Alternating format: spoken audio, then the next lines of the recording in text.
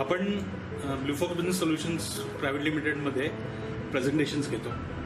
ते प्रेझेंटेशन्स आता जसं माझं रेकॉर्डिंग चालू आहे तसं आपण प्रत्येक याचे रेकॉर्डिंग करून घेतो. आणि हे रेकॉर्ड करण्याचा पर्पज म्हणजे इथे बसलेल्या प्रत्येक व्यावसायिकाचा व्यवसाय हा इथे बसलेल्या लोकांपर्यंत मर्यादित नसून आपण बाहेरपर्यंत पोहोचवण्याचा प्रयत्न करतो.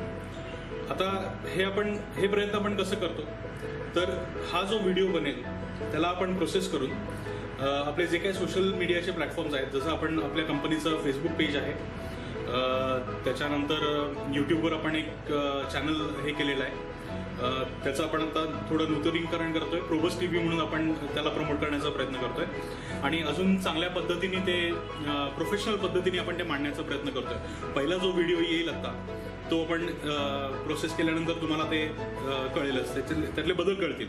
आधीचे जे व्हिडिओज होते आणि आताचे त्याच्यात आपण प्रत्येक वर्षी नवीन पद्धती ऍड करण्याचा प्रयत्न करतोय, नवीन आपण टेक्नॉलॉजी ऍड करण्याचा प्रयत्न करतोय आणि आपल्या या सगळ्या एक प्रोजेक्टला जास्तीत जास्त प्रोफेशनल लुक देता येईल असं आपण प्रयत्न करतोय.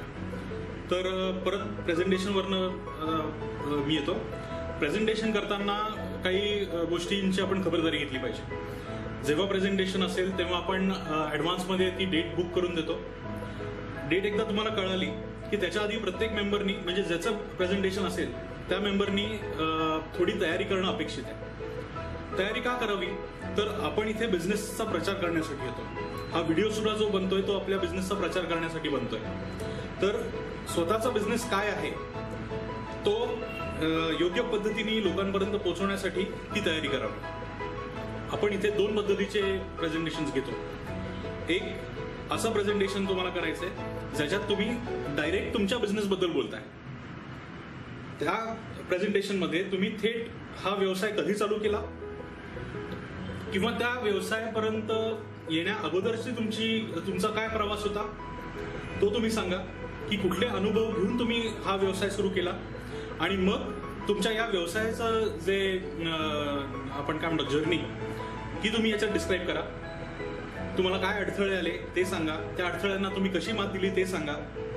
त्याचबरोबर तुमचे आत्ताचे क्लायंट्स काय आहेत ते सांगा आणि पुढचे तुमची वाटचाल काय असणार आहे. समजा तुम्ही एक्सपान्शन करताय एका नवीन सर्व्हिसमध्ये किंवा काही नवीन प्रोडक्ट्स तुम्ही आणताय याच्याबद्दल तुम्ही माहिती द्या. हे झालं एक पद्धतीचं प्रेझेंटेशन. ह्याच्यात तुम्ही डायरेक्ट प्रमोशन करताय तुमच्या बिझनेसचं. याच्या मागचा आपलं हेतू असा आहे की लोकांना तुमचा बिझनेस कळावा आणि तुमच्यापर्यंत लोक यावे. आता लोक कधी येतील, एक नवीन चेहरा आला आणि त्याला मी डायरेक्ट बिझनेस तर देणार नाही, मला विश्वास बसला पाहिजे. आता आजकाल तंत्रज्ञानाचं कसं झालेलं आहे, इंटरनेट आणि या गोष्टीमुळे मी येणार समोर आणि म्हणणार अरे मला 25 वर्षाचा वकिलीचा अनुभव आहे, तुम्ही मला कुठलीही केस द्या, मी ती चांगल्या पद्धतीने पार पाडेल. समोरचा माणूस विश्वास का ठेवेल माझ्यावर? त्याला तर माझ्याबद्दल काहीच माहिती नाहीये, त्याला माझ्याबद्दल मी किती हुशार आहे याच्याबद्दलही माहिती नाहीये. या गोष्टीसाठी आपण अजून एक दुसऱ्या पद्धतीचं प्रेझेंटेशन पद्धत ठेवलेली आहे आणि हे दोन्ही प्रेझेंटेशन आपण एक सर्टन टाइम फ्रेम नंतर घेतो. दुसरं जे प्रेझेंटेशन आहे त्याच्यात व्यक्तीचा अनुभव कळावा म्हणून आपण ते प्रेझेंटेशन घेतो. ते प्रेझेंटेशन इनडायरेक्ट प्रमोशन करतं. पहिलं प्रेझेंटेशन जे आहे ते तुमच्या डायरेक्ट व्यवसायाचं प्रमोशन करतं. दुसरं जे आहे ते तुमच्या अनुभवाबद्दल सांगतं.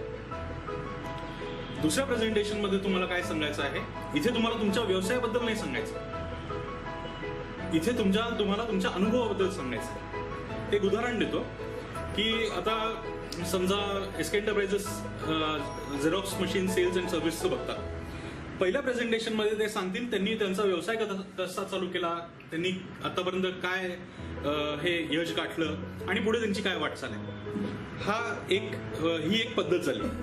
दुसऱ्या प्रेझेंटेशन मध्ये ते काय सांगतील, दुसऱ्या प्रेझेंटेशन मध्ये ते एसके एंटरप्राइजेस बद्दल सांगणार नाहीत.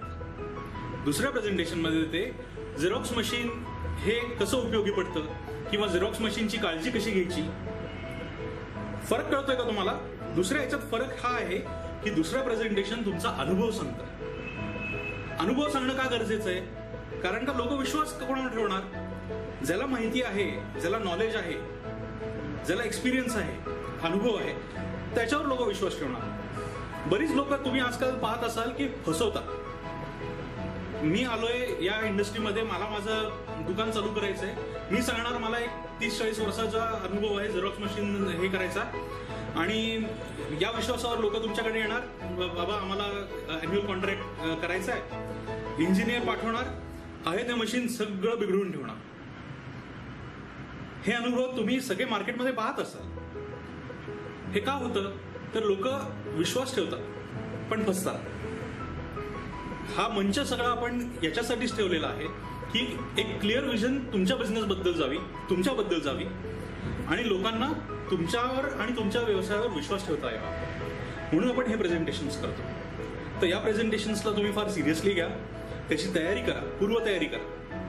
बऱ्याच वेळा लोकांना वाटतं की माझा व्यवसाय तर मी बघितलेला आहे, मी तो इथे येऊन आरामशीर मांडेन, पण जेव्हा मी कॅमेरा समोर येतो घाबरतो. कॅमेरा फिअर असतं की अरे कोण बघतंय, कसं बघतंय. तर असं करू नका, पूर्ण तयारी करून या. कारण का ही संधी जी मिळाली तुम्हाला, याच्यानंतर तुमचा एक चान्स मिळाल्यानंतर प्रत्येकाला तो चान्स मिळणार आहे. तुमचा चान्स परत कधी येतोय तोपर्यंत वेळ येईल, त्याला वेळ लागेल.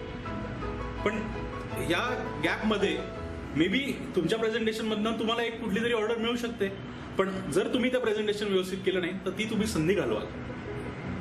म्हणून परत सांगतो, प्रेझेंटेशन करताना पूर्वतयारी करून या. आणि कारण का आपण पूर्ण सगळं मॅनेज करून तारखा देतो, तुम्हाला बऱ्यापैकी त्याच्यात अवधी मिळतो. त्या अवधीमध्ये तुम्ही थोडी प्रॅक्टिस करा, मुद्दे काढा, पॉइंट्स काढा. तुम्हाला अजून काही मदत पाहिजे असेल तर मला सांगा, मी त्याप्रमाणे आपण मी मध्ये एक सर्क्युलेट केलं होतं की प्रेझेंटेशन, इन्फॉर्मेटिव्ह प्रेझेंटेशनमध्ये तुम्ही काय मुद्दे मला बोलावेत, हे मी पॉइंटर्स मी तुमच्याबरोबर शेअर केले होते. एक PDF डॉक्युमेंट मी शेअर केलं होतं. तुम्हाला पाहिजे असेल तर आपण परत ते बनवू आणि ते परत शेअर करू. ही गाईडलाईन्स तुम्ही या पाळा. त्या गाईडलाईन्स, मी असं म्हणणार नाही की तुम्ही त्याच गाईडलाईन्स बरोबर प्रेझेंटेशन करा. बी क्रिएटिव्ह. तुम्हाला जर वाटत असेल की मी अजून वेगळ्या पद्धतीने काही माझा व्यवसाय मांडू शकेन, त्या पद्धतीने हे करा. पण इन्फॉर्मेशन क्लिअर झाली पाहिजे, समोरच्यापर्यंत ती योग्य पद्धतीने आणि पूर्ण मिळाली पाहिजे. तसंच आपण कधी काही गोष्टी जर अर्धवट पोचल्या तर इतर जे मेंबर्स आहेत ते प्रश्न विचारतात, ते प्रश्नाचं तुम्ही उत्तर देता. आपण त्या गोष्टी एडिट करतो, प्रश्न आपण एडिट करून टाकतो. म्हणजे फ्री फ्लो ऑफ इन्फॉर्मेशन ही लोकांपर्यंत जाईल याची आपण खबरदारी घेतो.